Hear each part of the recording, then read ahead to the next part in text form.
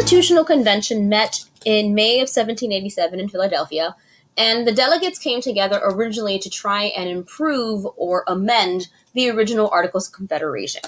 As the delegates began to discuss the problems within the Articles and what they needed to do, they saw that it would be much easier if they just threw out the Articles altogether and started from scratch.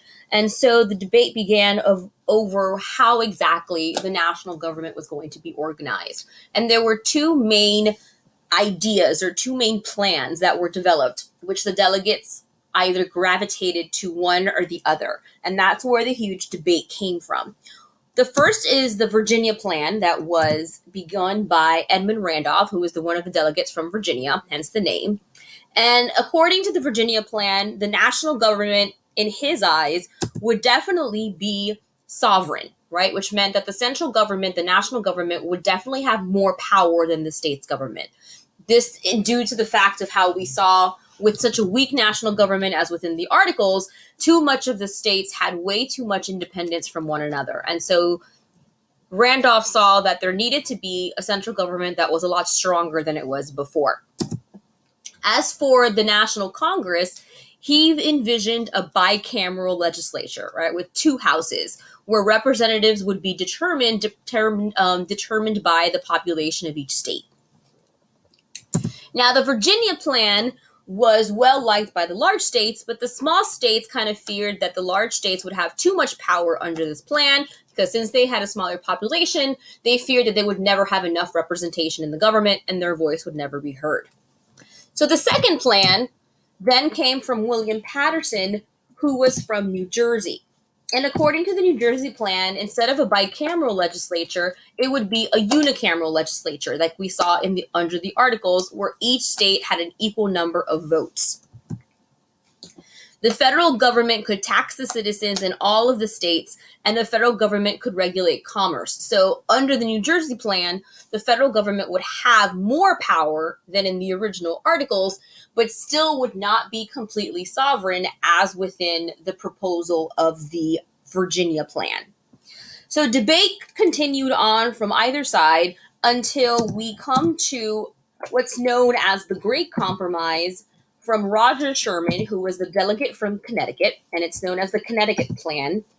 And Sherman then took a little bit of both plans. He created a bicameral legislature and proposed that one of the houses then would be dependent on population, which would be the House of Representatives, right? And one of the houses would then be equal representation, which ends up being the Senate, where every state has two representatives despite their size.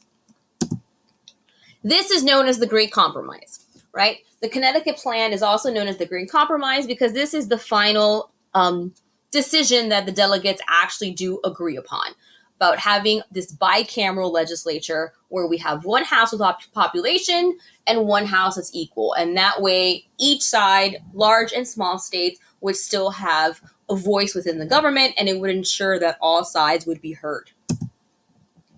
One of the other major issues that had a lot of controversy and there was a lot of debate over was the issue of slavery and how they were going to address slavery in the Constitution and in this new government. The southern states wanted a system where slaves would then count in terms of representation that they would have in the government, but not in regards to taxation. So they wouldn't be taxed for their slaves, because technically they were property and property is taxed. The North, on the other hand, argued that if slaves were considered property, then they should be taxed in terms of property, but they should not be counted in terms of representation.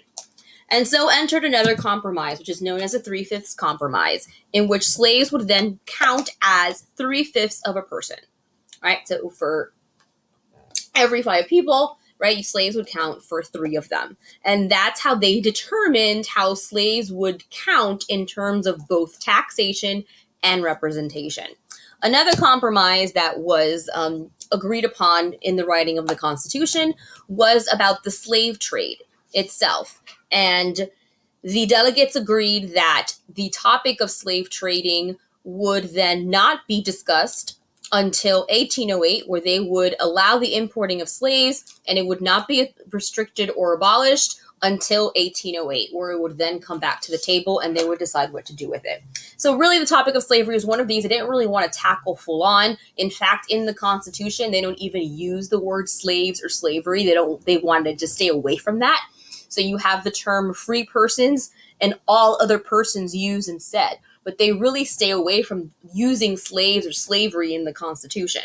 So it's definitely a topic that delegates wanted to avoid at all costs in terms of creating the Constitution, because they didn't want to come to a place where there would not be any agreement, and they really wanted to find a way to have everybody agree and create this Constitution because a new government was needed for the United States.